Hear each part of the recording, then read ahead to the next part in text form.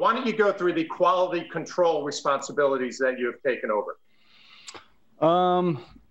First off, pleasure to join you guys. Appreciate you having me. I'm honestly trying to navigate some of that myself. You know, this process, having started, now having a break and now back in it, I'm really just trying to figure out how I can kind of insert myself in different spaces. This is obviously a very robust operation as it is. So I walked into a really good situation. So really for me, it's been about trying to develop good rapport with our current staff, you know, developing, you know, tight lines of communication with our analysts, and figuring out just where I can assist. I know a bulk of the role is designed to be around kind of the game planning, pitcher-catcher dynamic, and how we can implement information in a more systematic way. And then also on the flip side of that, be able to look backwards at times to review how we're doing. I think most organizations do a really good job from the advanced scouting perspective in terms of putting together really, you know, sound plans. But I think there's still a lot of room to figure out how we can do a better job of evaluating how well we do at actually executing those plans, and instead of, you know, just moving on to the next opponent or the next day. I think as the season speeds up, that's probably more the norm. It's always looking ahead. And maybe not as much, you know, fact checking and seeing how well we're actually doing with our processes. So that's kind of the scope that, you know, it's been presented that way, and I think that fits kind of what I've done in the past. And so that's a bulk of it. And we're trying to navigate that now in terms of what exactly that looks like. And there'll be some road bumps, I'm sure, along the way once we actually get into gameplay. But just trying to tighten up those processes behind the scenes to make sure that, you know, from a catching standpoint specifically, we're making really sound decisions, you know, based on the information we have.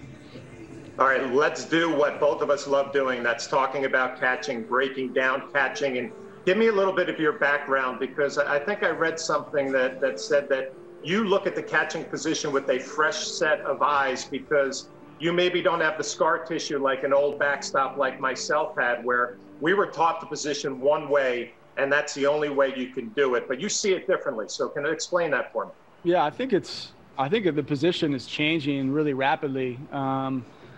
And I think really the genesis is that is just we now have so much more information that we can utilize to question, to build off kind of existing methods and figure out what were the strengths of what's been done in the past, and how can we maybe supplement that with maybe some alternative ideas. So I think that's one thing that's a little bit unique about myself, is that, you know, I grew up around the position. My dad, you know, played briefly professionally as a catcher, left-handed catcher actually, for the Portland Mavericks, which is a whole nother story. But I've always had this deep-rooted, you know, passion and interest for the position.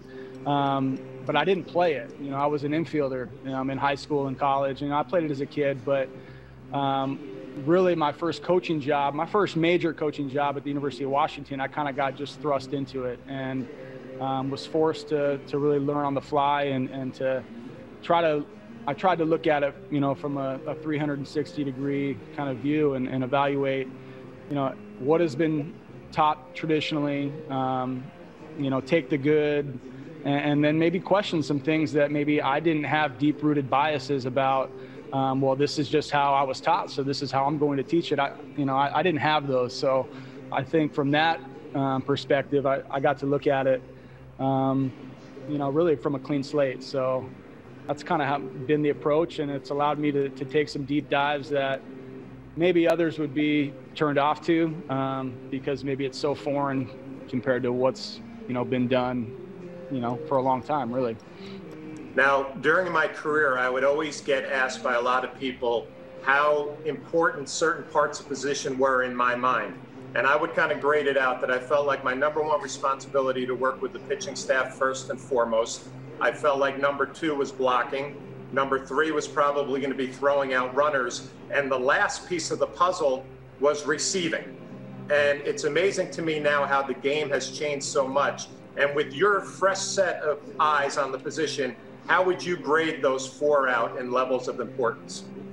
Yeah, I think I'd look at kind of that mindset of being a servant leader and doing everything within your power to get the most out of a particular pitcher and a pitching staff as a whole.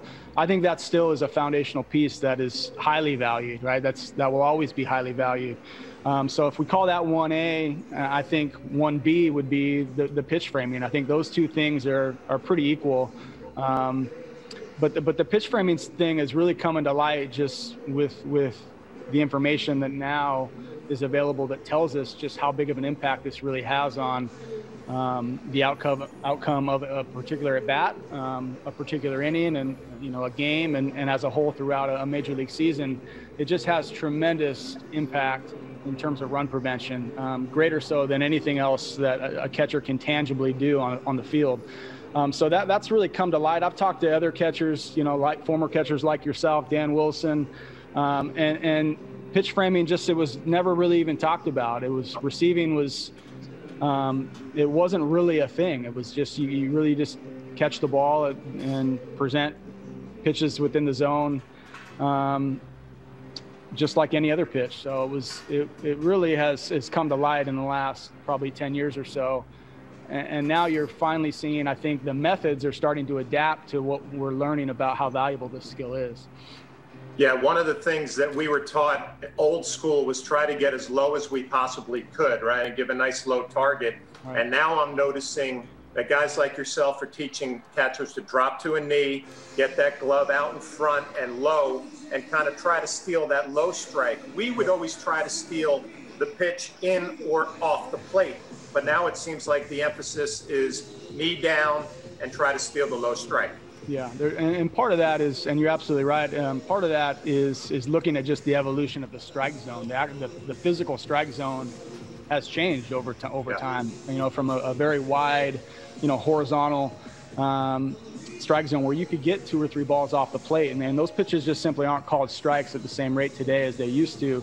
However, the strike zone is relatively the same size, so if it's shrinking horizontally, it's growing vertically. So there's an opportunity to exploit the bottom of the strike zone, and then you're also seeing just trends in terms of how often we're throwing 4-seam fastballs to the top. So it's become a much more vertical approach. Yep. But generally, when you pitch up in the zone, it's to try to induce a swing. That's where we're trying to get swing and miss.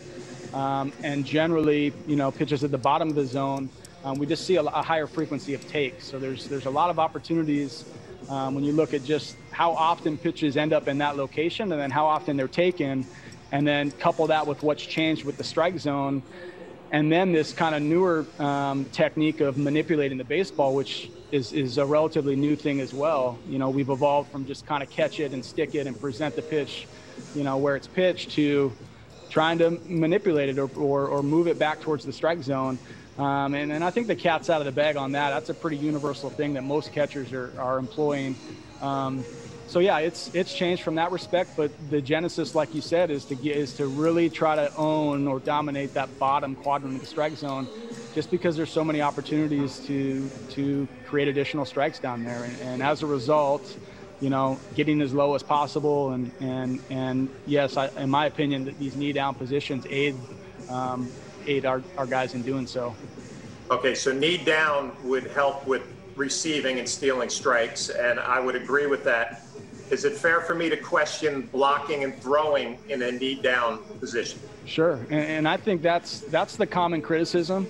And I'll tell you this, from my perspective, I think it could aid guys' ability to block. When you look at just, again, the frequency of where balls in the dirt end up, and a wide majority of pitches that do end up in the dirt are within the catcher's, the width of the catcher's knees.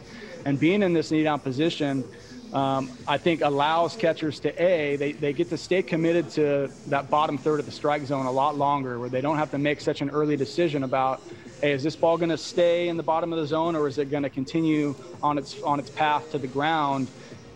Thus, I have to work into a blocking position. So what we're doing is we're merging our blocking and our receiving positions into the same. So we don't have to make this early distinction about where the pitch is going to finish. And I think that decision is becoming increasingly hard with how hard pitchers are throwing, right? We're throwing harder than we've ever thrown.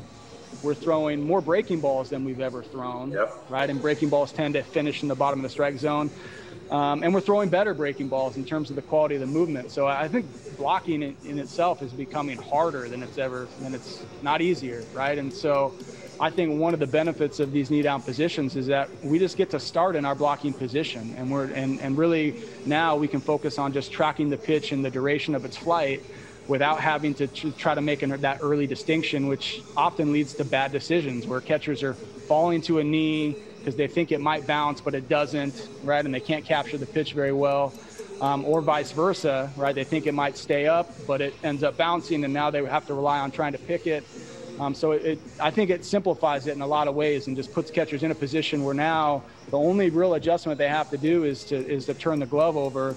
And then the follow-up question is, well, what about pitches that take you laterally? And that's a real thing. And I think, and it's a fair question.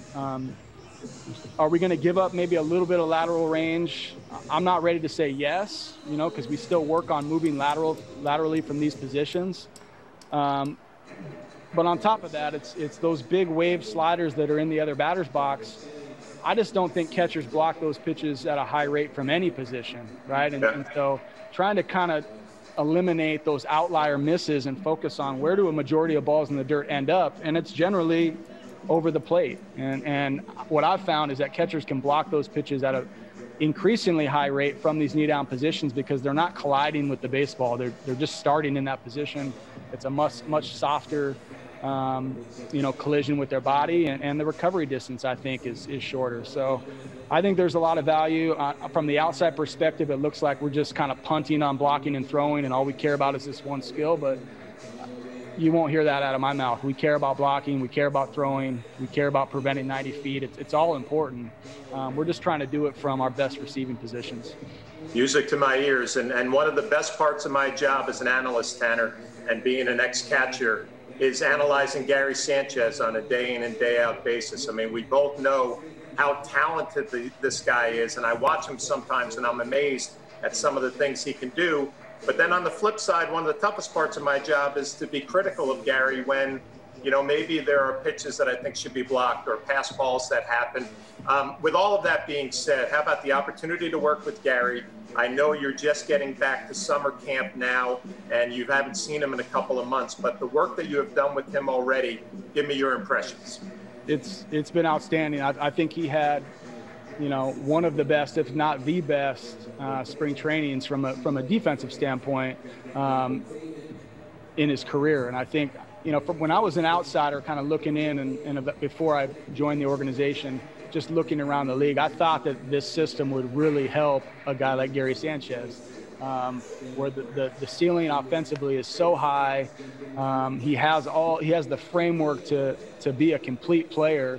It was just about putting the pieces together and getting him in the right positions that would allow him to do it.